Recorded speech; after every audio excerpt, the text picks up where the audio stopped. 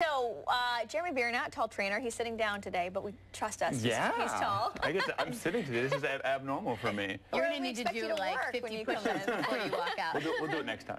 I mean, we like it when you come in because not only do you show us how to do things, but you impart the knowledge as well. You impart the knowledge. Mm-hmm. Well, I mean, so many times, I mean, I work with clients, and so little of what I do actually has to do with the actual exercise time. Mm-hmm.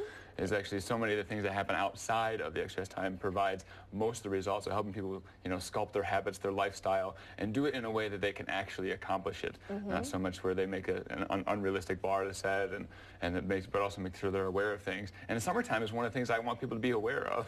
Right, and I just maybe I fell into the trap of exactly why we're talking about this because it's summer. I love to get outside. I love to be active. I can feel like I have more of a space to do burpees while my kids are on the swing set, for example. But maybe that also makes me go, wait, I did burpees today. I can have that ice cream sundae. We sort of fall into that I can do because I've done sort of theory, and that might so summertime. We factor like our activity level. We're saying, oh, we're going to move so much more than the wintertime, so it's going to be easy, to do this. But we actually we overestimate how awesome it is that we're moving, and we underestimate how awesome we're eating. We're actually eating quite a bit more. So some of the reasons for this, is that it's more challenging in the holidays is that it's longer.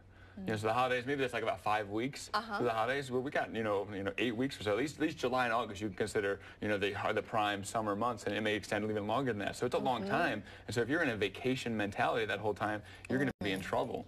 It's busier, I think, than the holidays. People have things going on all the time. You try to schedule something with somebody during the summer, it's like, well, let's do it in the fall. It's so true, right? Because you have so much going on, and it's like backyard barbecue, which is a good problem to have. Don't get me wrong. Yeah, what's some of your tips so when people are going to get backyard? through some of this stuff one is veggies first. Okay. Get there, eat veggies first. Just start at least one good thing going at the first, and try to go big on them. Go bigger home on the veggies. So start with that. Don't say you're not going to have some of this stuff. Okay. But just hit something really good first. Okay. Try to stand away from the food if you can. So the farther away, the less likely you're to pick at it while you're hanging out with everybody. Does that include the booze? And watch out for the booze. I would say go 1 for 1 with alcohol. So like alcohol, water, alcohol, water, alcohol, water. They're going to say you're going to get dehydrated anyway. You need more water, on a hotter day, and so it'll help you get more hydration. It'll also cut calories down, and you will feel a lot better later on. Yeah. The hangover may be a little bit less. What do you mean? Because you're better hydrated. I'll look for like small substitutes. So like going for a burger instead of a hot dog. A hot dog is basically like a stick of butter. So have the burger instead, or go for your favorite. So if you got a choice between chips or the bun, which one do you want more? Do you want the bun on there, or do you like the chips more? So I'm trying to make some of those kind of substitutions as you're making some of those eating decisions, and then try to keep your regular workout routine going too. So sometimes people go, I'm going to be so active outside, I don't need to do my standard routine.